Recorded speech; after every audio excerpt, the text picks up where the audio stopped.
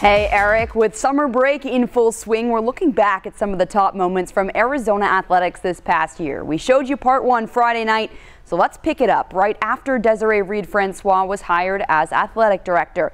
That was in the middle of Arizona men's and women's basketball seasons.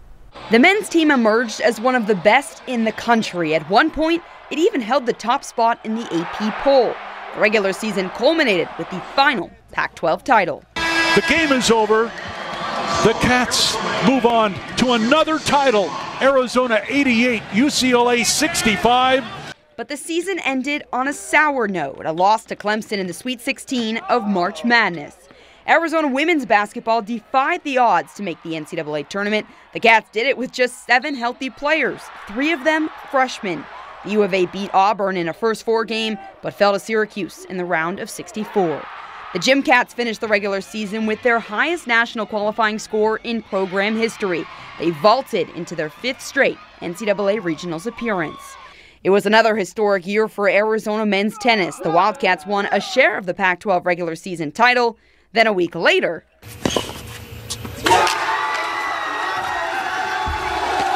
nobody beats Arizona twice.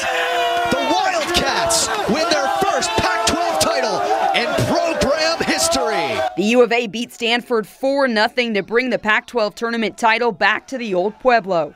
Arizona swept the first 2 rounds of the NCAA tournament in Tucson, but lost to Columbia in the Sweet 16. Arizona women's tennis made the postseason for the first time in 10 years, but the Wildcats lost to Oklahoma in the first round.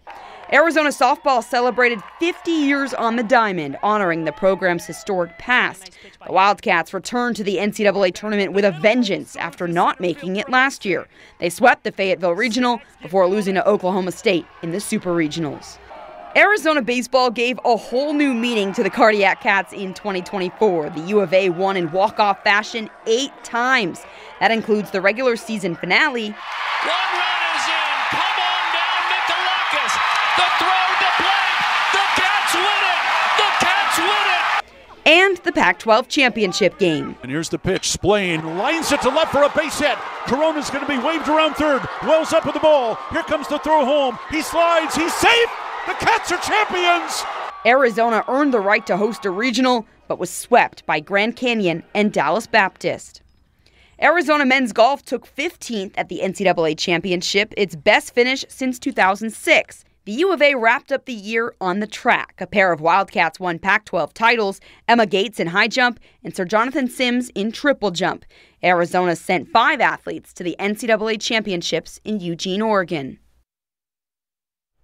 And that track meet wrapped up Friday, officially the bittersweet end to Arizona's time in the Pac-12. Now we'll look forward to what's to come in the Big 12.